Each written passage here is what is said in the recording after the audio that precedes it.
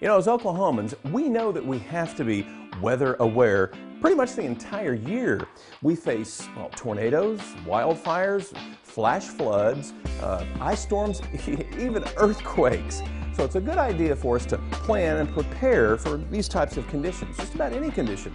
On this month's episode, we're telling you some crucial information on staying safe during dangerous weather. In fact, the city has an emergency management department dedicated to keeping you and me as safe as possible during large-scale weather disasters, as well as many of the man-made ones. Now, there's a lot to cover on this show, so get ready and stay tuned.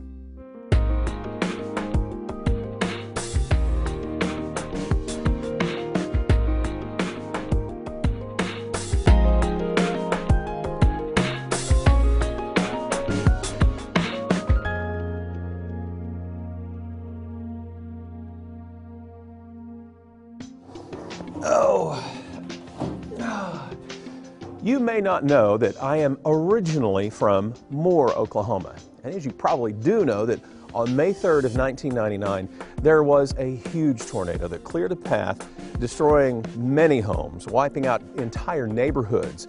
Unfortunately, my parents completely lost their home. Witnessing this incredible power of Mother Nature, I've always made sure that I'm prepared and ready for any severe weather that could come through the Edmond area. In fact, as you can tell, my wife and I just had our own storm shelter installed. We feel a lot safer now. And in fact, the city also keeps a close eye on weather, and they're ready to alert us about any dangerous weather that could be approaching. Here's more about Edmond's Emergency Management Department. In early August of 2011, Oklahoma was experiencing a severe drought. As winds picked up, it set up the perfect condition for a large wildfire that began in Oklahoma City and quickly spread north, threatening the east side of Edmond. Its flames consumed anything in its path so quickly that residents were being told to evacuate the area. Many people don't want to leave their property when something is going on. They want to stay there and try to protect it the best they can. But by doing so, they put their own lives into danger. As the wildfires swept through Edmond, many city entities and outside agencies stepped in to help. The Edmond Fire Department battled the fires while police officers blocked dangerous roads and redirected traffic. Alerting residents about the evacuation and assisting with the coordination was Edmond's Emergency Management Department. We did such things as make announcements to the public using our code red emergency warning system. We coordinated for outside resources, like the National Guard helicopters that did water drops. We coordinated with outside agencies for some support because of the scope of the disaster. The purpose of the Emergency Management Department is to protect the citizens of Edmond through mitigation processes, through preparedness, response, and recovery. It's an opportunity to evaluate what could happen here in Edmond and come up with specific plans on how we deal with that. How do we prepare for that? How do we respond when it actually happens? How do we prevent it from happening? That's the mitigation piece. And then, you know, if something does happen and we respond, how do we recover? How do we get back to where we were? Responders to typical emergencies usually include the police and fire departments, but it could also include other city departments like Edmond Electric, the Public Works Department, and Water Resources. Emergency management helps coordinate all of these departments to work together. We have a very detailed emergency operations plan for the entire organization, which not only involves city departments, but also close partners, Edmond Public Schools, the American Red Cross, all of our partners out there. Emergency management looks at all of the services provided by the city, making sure the organization is ready and equipped to respond to many types of real-life emergencies. These events are mostly unpredictable, and when they become large-scale incidents, like the hazardous wildfires, they require several departments and entities to work together. One of the Emergency Management Department's biggest responsibility is coordination, being able to pull people together, being able to plant seeds, to get people thinking and getting departments thinking about what their role is when certain things happen. We like to look at ourselves as being that cohesion that brings departments together, that allows us to respond more seamlessly in emergency situations. We know in Oklahoma we're going to have severe weather, and it could be summertime severe thunderstorms and tornadoes, or it could be wintertime ice storms and blizzards.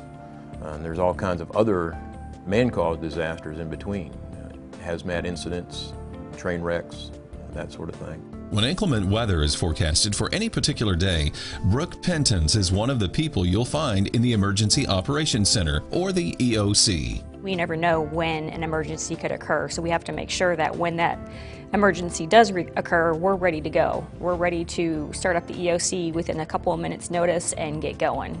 We're looking at the bigger picture. We're analyzing, organizing information, getting data, trying to maintain a situational awareness of the scene that we're dealing with, whether it's the fire department or the police department or a joint between the fire and the police departments. Warning residents and relaying crucial information is another duty of emergency management.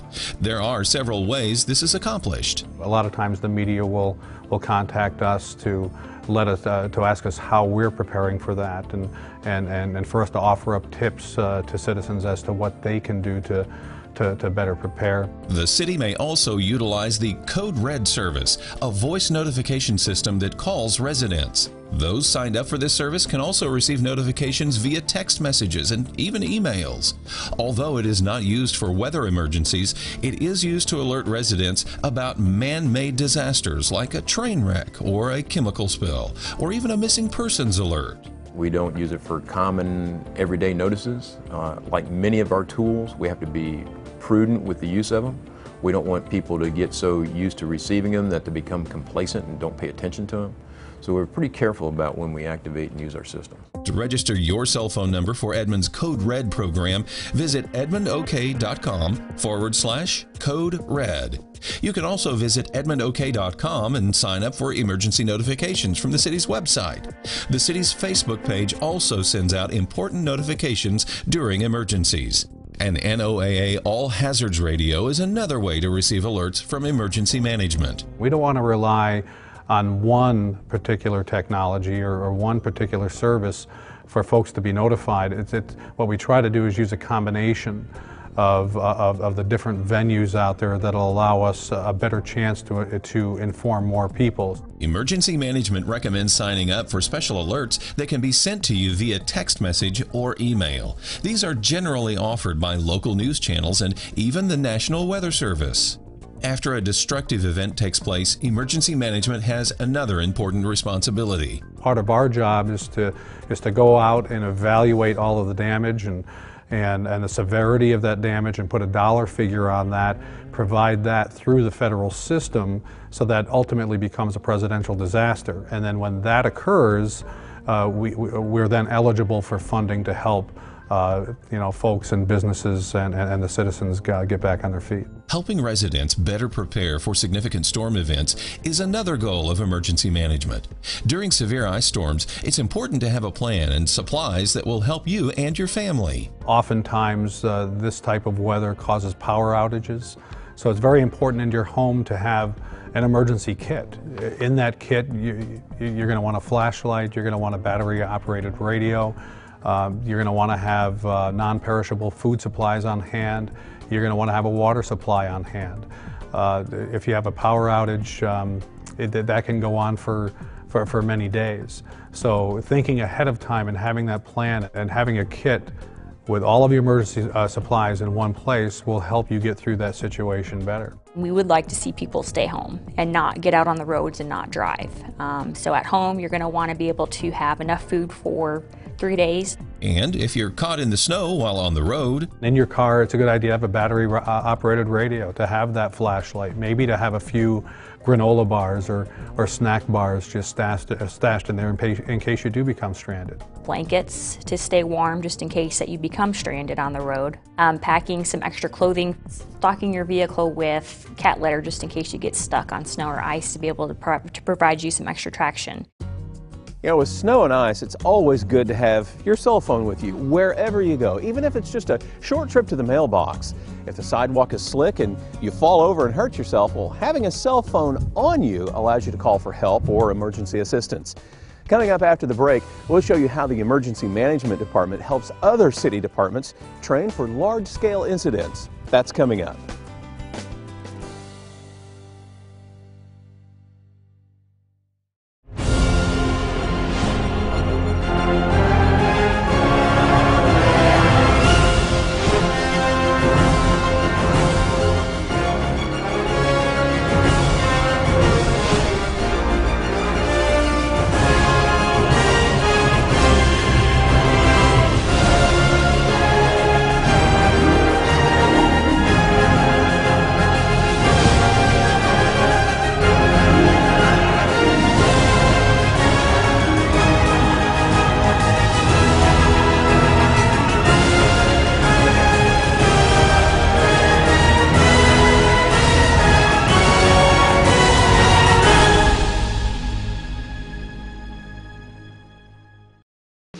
Roses are red, violets are blue. If you're bored in February, we'll tell you what to do Watch the new activity planner.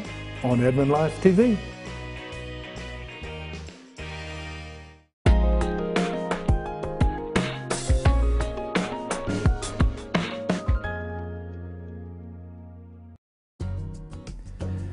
Emergency management works with many city departments to help coordinate the entire efforts of the city of Edmond. Now, this requires a lot of training and practice, from something as simple as a tabletop discussion exercise to a more complex, full-scale exercise, like the one that took place in January of this year.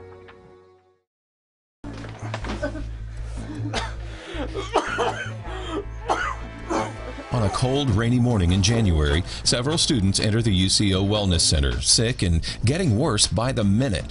What's going on? I feel nauseous. My stomach hurts. I threw up a few times.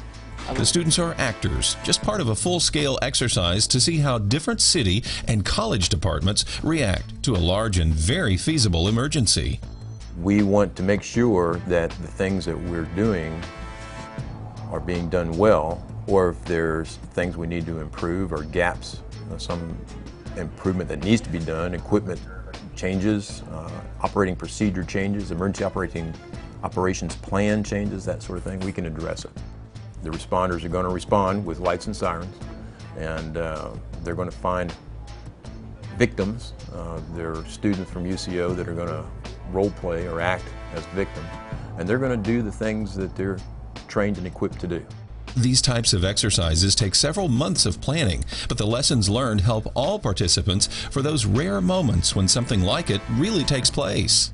As more and more departments have to come together to respond, we find there may be issues. In the past, during after-action reviews, we found that one agency couldn't talk on the radio to another agency, but yet they had to respond to the same incident. Coordination was lacking. We have found that equipment that was supposed to work together didn't work together. And unless you have somebody paying attention at the upper operational and strategic level and making sure that integration, that coordination is planned for and executed, then you can have some real issues. If somebody did something innovative and it worked, we want to capture that and make sure that it's done again in the future because it worked. If there are gaps in procedures, gaps in equipment, gaps in organizational structure, we want to address that too, either in our emergency operations plan or our standard operating procedures or our checklists. So it's a chance for us to assess just how prepared we actually are. Dangerous weather is probably Oklahoma's main large-scale threat. The one thing about Oklahomans is that they're very weather aware. They know about tornadoes, they know about severe weather as it comes through and what it can do.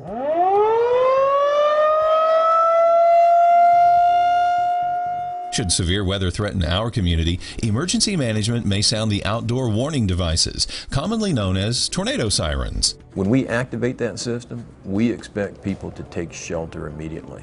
Our system's not activated to tell people to turn on the television. We activate our system, we have determined there's an imminent threat to the city of Edmond and we want people to take shelter.